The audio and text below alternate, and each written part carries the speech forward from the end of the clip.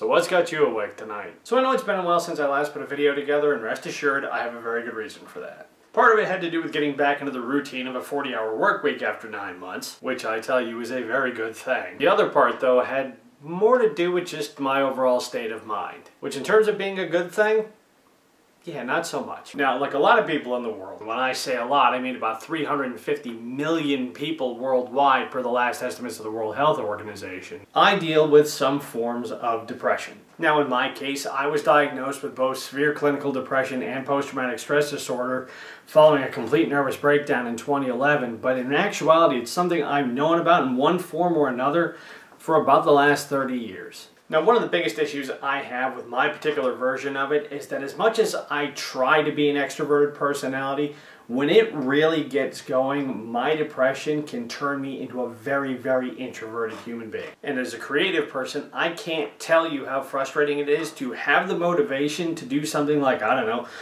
take time to work on my novel, have some fun with my camera, or write, record and edit a vlog, dissipate like a puff of smoke because this constant drum beat in the back of your mind that just keeps telling you one simple thing, which is you can't do it because nobody gives a damn. It doesn't matter how good you think it is, nobody else is going to give a damn, so there's really no point even trying. Now the logical question, of course, is that if my depression is that bad, why haven't I done something about it sooner? Well, it is certainly not for lack of trying, I promise you that. Obviously, the biggest and most fundamental problem in that is that for the better part of the last decade, I only had access to health care for about a year. Either the companies I worked for didn't offer it, I didn't work there long enough to qualify for it, or hate to say it, but they didn't pay me enough money that I could go out and buy it on my own. But fortunately, I can finally do something about it this year. This arrived in my mailbox the end of last week. It's the health insurance that I was able to get through the Affordable Care Act. Now, unfortunately, I don't know for certain how long I'm going to have it. That's going to depend on what happens with the Supreme Court later on this summer. But for now, I can happily say I already have things in motion so I can get ahead of my depression rather than just continuing to have to kick that can down the road and dealing with as best I can when things get really bad. Which brings me, of all things, to Facebook. Now, I joined Facebook about 10 years ago as part of the mass exodus from MySpace. In that time, from my perspective, it's gone from being the place that I can connect and reconnect with people into what a lot of social media has really become in that span. That is just a big facade. Now you take a look at any of your friends' Facebook pages, and I'm willing to bet good money that there's going to be a point where you will start feeling those twinges of jealousy for whatever reason. They may be doing something like going on a vacation and you haven't gone for a while. They might be in a relationship that seems really, really positive and you may have just come out of one, or you may have been single for a while and really haven't been able to find that person and get your own relationships going. Or there is going to be something else which signifies to you that their lives at the moment are a lot better than yours. Now, for most of us, we're able to shake that stuff off and focus on more important things. You let it roll. You realize that what is on social media does not exactly signify absolutely everything that is accurate and factual about a person's life. But we are competitive as both a species and as a culture, and reflexively measuring yourself against the successes of other people when you've had your own perceived failures does not really help your own self-image or your self-worth. Now, for myself, one of my biggest problems is that my depression feeds off of both the envy and the animosity that it itself fosters.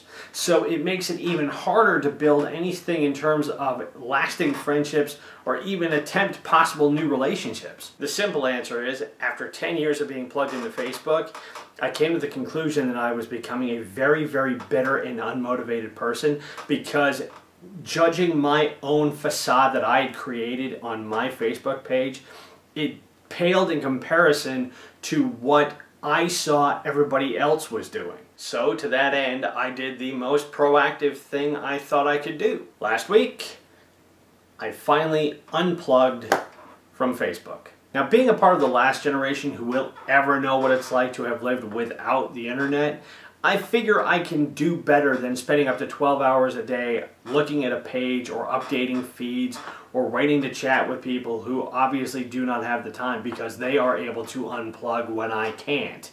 And the good news is I've been starting to read books again. I've been getting out and doing more photography. I got my web page finally built after 15 years of trying to get that up and rolling. I managed to do that in less than a week.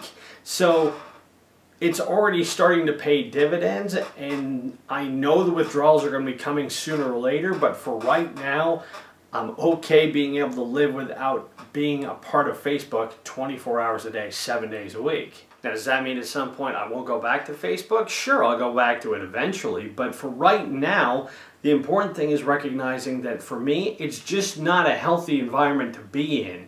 So once I can get going with my therapy and hopefully figuring out the tools I need to start changing the way I think, so a lot of the negatives that I get out of Facebook aren't there anymore, then hopefully I can interact with people on a more healthy basis.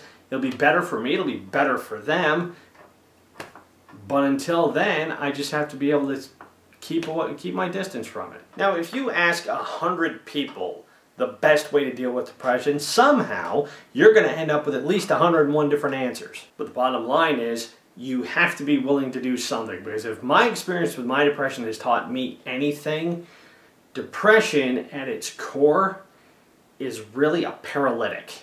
It would rather you did nothing, and it will fight you every single time that you feel compelled to want to do something. What makes it easier to convince yourself to do something is, one, having the means by which to start taking action, and then also understanding and recognizing those triggers which you can learn to avoid so your depression does not start getting the better of you.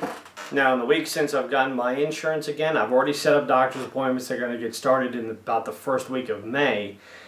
And to be honest, I really don't miss Facebook all that much. So in the grand scheme of things, I'd like to think I'm doing okay. Now, if you're somebody who goes on to social media a lot but doesn't get anything emotionally positive out of it, do yourself a favor. Try unplugging for a while. See if that helps you start feeling better. The great thing about Facebook and social media in general is that it's connected us in a way that until now, we've never really been able to experience before. And that's a positive thing, but at the same time, it's important to recognize those moments when it can become a negative, and when it becomes a negative, you just have to be willing to walk away from it for a bit. The nice thing, though, is that you always know the next time you load your computer up, it's always going to be there waiting for you. That said, it's nice to be back, but it's late. So do yourself a favor. Get some sleep.